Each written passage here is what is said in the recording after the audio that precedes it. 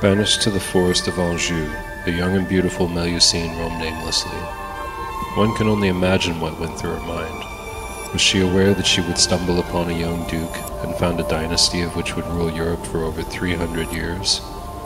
No one knows. No one even knows if she really existed.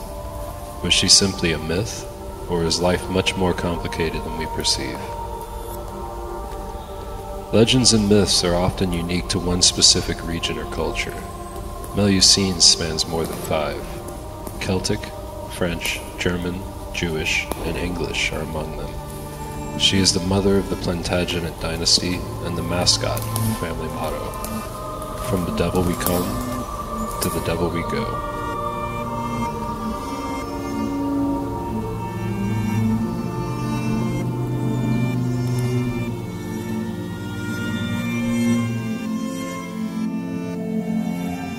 Melusine is the daughter of Priscina and King Elenus. It is said that King Elenus was drinking from the fountain of thirst when Priscina appeared to him. The two fell madly in love. They were married under the condition that the king may never enter her chambers before, during, nor after childbirth. A strange request, but the king agreed. Shortly after their marriage, she gave birth to triplets, 3 daughters, Melusine, Meleor, and Plantina. King Elenus's curiosity got the best of him, and he entered the chamber during the birth. This enraged Priscina so much that she left and took her daughters to a hidden island to be raised. When her daughters became teenagers, Priscina took them to see their father's realm. She then revealed to them the promise that he broke. This caused Melusine to take revenge on her father, convincing her sisters to help. She kidnapped and imprisoned her father in a mountain.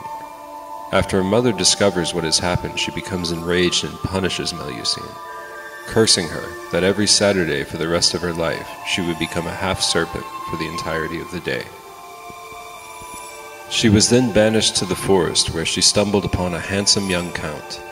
The count was very distressed after accidentally killing his uncle during a hunt. He was unaware of what to do, but Melusine calmed him and gave him advice on how to break the news to the family. She also offered him happiness and wealth beyond compare. The count asked her to marry him, and Melusine agreed, under the condition that he never enter her chambers on Saturday. An odd request indeed, but the count agreed. The couple had 10 children, and the countess was loved and adored by her people. She even commissioned the building of a castle. Due to pressure from his family, the count became more and more curious about her Saturday rituals. Why would she avoid Mass at the church? Was she having an affair? Finally, the count spied on Melusine through a hole in the door. He found a serpent-like body from the waist down and a human body from the waist up, splashing in a pool of water. He was shocked and terrified. It is said that the count made a declaration that his wife was a demon and made his opinion known immediately and publicly.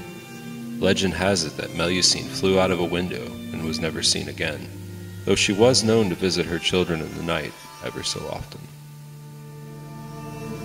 Melusine later became known as the Demon Countess of Anjou. Her grandson, the Count of Anjou, Geoffrey Plantagenet, was the founder of the Plantagenet dynasty.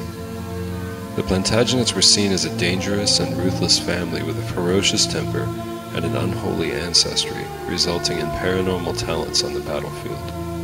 Geoffrey and his descendants would shape the future of both England and France, ruling England for over 300 years. By 1113, there were 5 great families of France, none of which had expanded as quickly as the Plantagenets had managed to. They greatly extended their holdings through conquest and fortuitous marriages.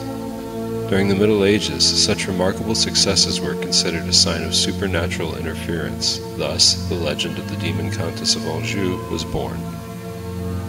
Was she a reality in our world, or simply a story told by ambitious royals in the hunt for an edge? No one will ever know.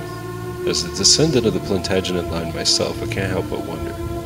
It's a fun thing to think about, at least.